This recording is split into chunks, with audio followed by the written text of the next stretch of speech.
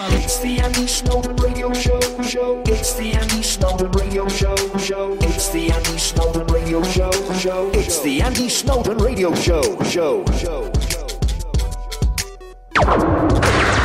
Hello? Hello, is that John? Yes, it is. Hello, John, it's Andy Snowden here. Are you well? Are you enjoying your tour? It lives. That's all the world needs.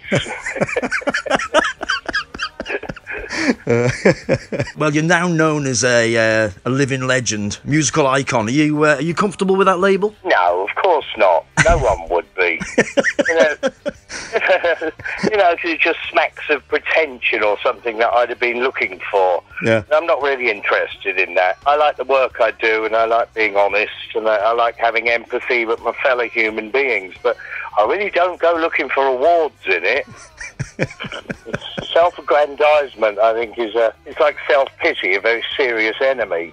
Yeah, well, I kind of saw that in you, to be honest with you, but I thought I'd ask. Now, the Pistols, of course, started in 75. Was you 19 at the time, did I read? Oh, there's been some dispute, because I honestly don't know if I remember correctly.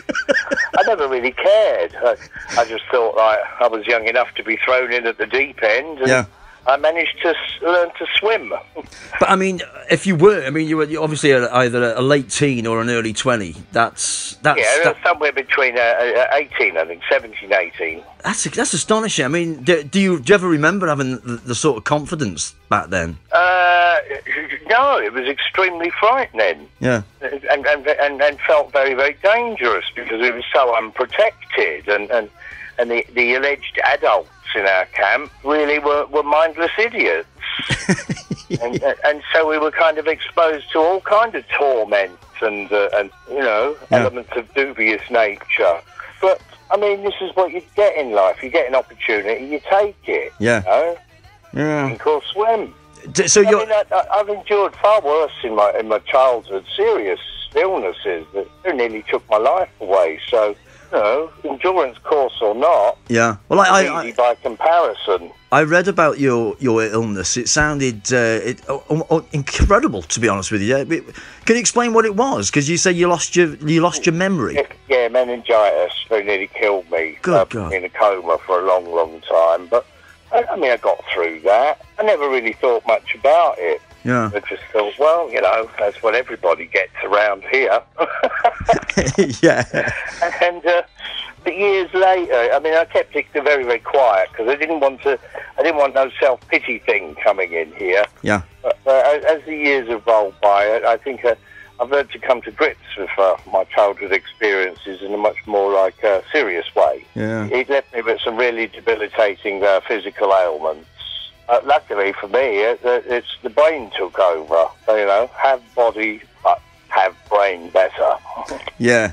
And it's sort of, obviously that's having something like that is horrendous, but it comes out in your music, doesn't it? I've noticed, especially with the pill, there's lots of reference. It's in life, you'd be given the opportunity to analyse yourself. Come up with the right conclusions, please. Yeah. And so that's what pill is. Yeah. I have to sort myself out, and with a bit of luck, a few people out there may pay attention and correct their wrong moves. Yeah. But for such a young age doing what you were doing, and you were responsible almost for initiating the punk movement in the UK. Was there no other punk bands before the Pistols? Of course not. So you were the first? Well, we never really asked for that title either. Right. I think it was a melody maker called me the King of Punk, and that was it. Punk rock began from that statement onward. Yeah. But then, of course, there were all those revisionists of history who love to look back and rewrite themselves a bigger place in it. So was you kind of making it up as you went along? Well, isn't everybody all the time? That's what life is. That's true. That's very true. But, something like that, you're pretty much devising a new music. Well, you're doing it because you're trying to be as accurate as you can to the emotions you're expressing. Yeah. And you can't do that if you're following categories already predetermined by others. Yeah. You have to find your own voice, and that's how I began. So when I've never attempted singing up to that point because I didn't want the priests used to have access to me in Catholic school. Right, okay. I didn't sing. Yeah. Yeah. But so when you found a voice, it's any amount of effort. You know, you have to educate yourself into the ways of the world. So learn as much as you possibly can, and then go forth and decide which rules are really for fools and which are not. Brilliant. So when you left the Pistols to form the Pill, was that literally the plan? No, it would never be my way for it to fall apart in quite such a disgraceful, mismanaged way. Oh. But that's what happened. I mean, we were all lied to. Yeah. We were all told different delusions, and that split everything up. So that, you know, I wanted to move on. And I thought, well, I won't let that happen again. Never will I be allowed myself to be manipulated by idiots. And was it, I read somewhere, I think Steve Jones said it was sort of midway through the rock and roll swindle that the band split up. Is that right? No. And that's not true at all. No, he's not sure.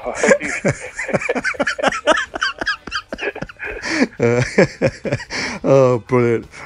Can I ask you, my show is predominantly stage and screen, but I asked my listeners what they wanted me to ask you about, and nearly all of them asked me, they wanted to know about I'm a Celebrity.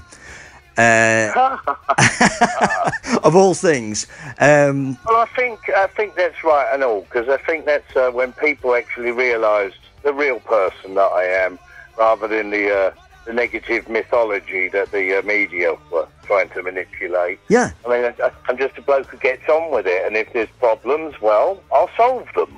Yeah. I won't sit there and feel sorry for myself about it. And I think that's what came across. That was a bit of a nightmare show to do, because the cameras were on us 24/7. Mm-hmm. And I don't think up to that point I'd ever got used to being filmed like that. Right. And so for me, it was a brilliant experience to never ever allow myself to feel conceited or threatened by a camera ever again. And that's Johnny Sex Pistol talking to you. But you walked out right near the end, and well, they were rather cruel. They promised they'd let me know when my wife arrived in Australia, and they refused once I was in the jungle. Oh, okay. Now, and we'd been booked on the Lockerbie flight some time before, and we missed that flight and would be dead now and blown to smithereens, but for packing luggage late. So it's very, very important to us to know that each other are safe. Yeah. And I wouldn't allow my emotions to be manipulated that way, so I just basically told them where to shove it. Well, I mean, I heard the other day about the Lockerbie thing, and I thought that must play on your mind forever. Yeah, but you can't torment people that way. Where's the pleasure in that? No. They were causing me great pain, and that's if that's what amuses viewers, well, you know, pick the wrong bloke. Yeah. Were you aware that you were favourite to win when you left? No, that's what. I don't view these things as a competition. They've been asking me for years to partake in it, but I mean, finally, I found a bunch of charities that I wanted to send some money to that were worthy, and that's why I did it. So you gave all your fee? Yeah, no, I could have done with the money at the time. It might help reform Pill, but I felt it would be like taking blood money. Yeah. You know? Like that. I just, there's a decency in me that I can't allow to be profiteering off something so silly. Well, I thought you were a genius choice for the show to take on. And, I mean, afterwards, the nature of it somewhat. I've noticed a lot of the people after, you know. Yeah. They developed different skills, shall we say. Yeah. And plain and simple, if I see a rat in the camp, I'm killing it. Because I know what eats rats, and I know they can seriously challenge my life. Yeah. But you became a bit of a nature enthusiast afterwards, I hear. Oddly enough, yeah. I suppose it's always been there, but I used the opportunity, you know, to wander around and not feel frightened by the blizzard of insects and snakes and God knows what. Yeah. And I just calmed down, and then I found the beasties of the wilderness actually accepted me. Right, okay. Not running around hysterically screaming and moaning about chocolate cake.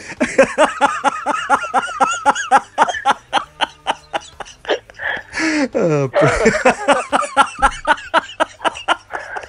oh, fantastic. Can I ask you before you go, the World Cup's coming up? I don't know if I'd be caring too much about it. No, I don't like that side of soccer. I like it to be local. Yeah. You know?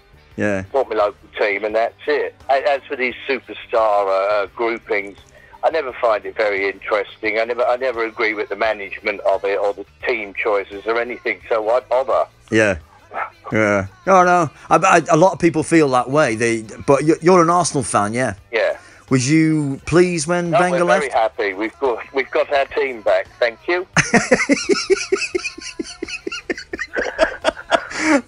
Simon Hall. You know?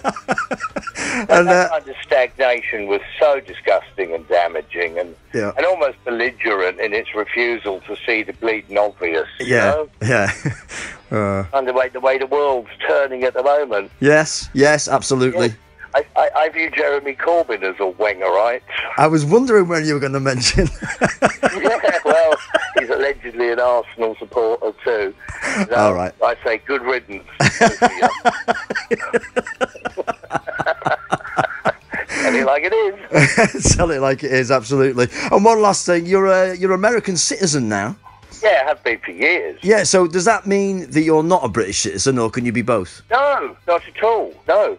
I found myself in the odd position of being both British, Irish, and American. God. Right? God knows how that happened, but there it is, you know. All right. Oddly enough, some people seem to like me, regardless of what you read. Yes, I know. Well, I've never really taken much notice of what other people say on anything, to be honest with you.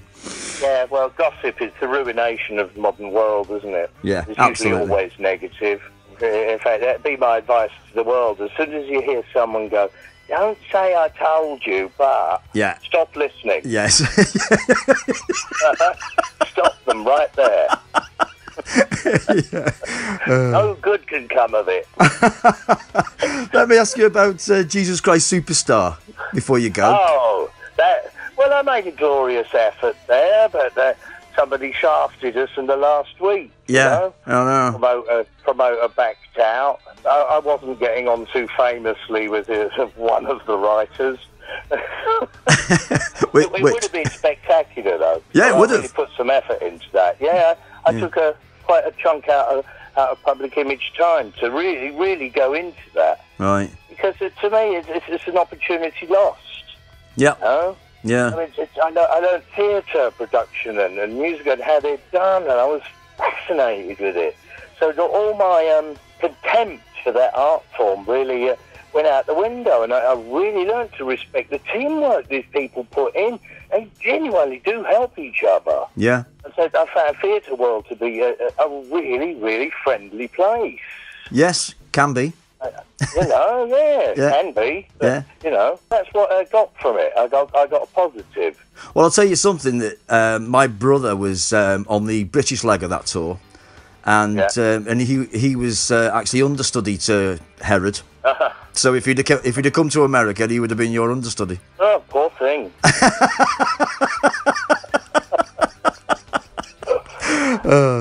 John, it's been a pleasure speaking to you, mate. An opportunity, but there you go. I mean, that's the world, you know. They judge us negative, and so they get negative results. Yeah, absolutely.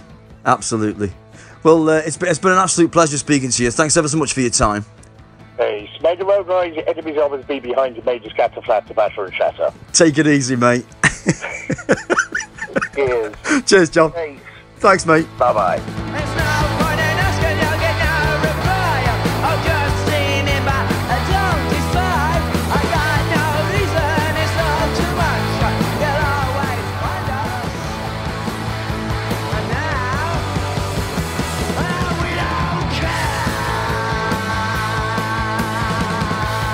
So there you go, celebrating the 40th anniversary with a tour around the UK and Europe and Japan. That is The Pill with John Lydon, and they will be coming to Wrexham's William Aston Hall on the 24th of June.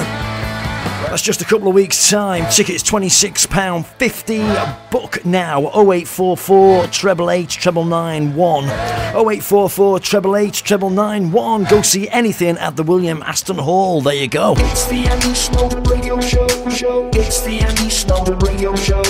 It's the Andy Snowden Radio Show. It's the Andy Snowden Radio Show.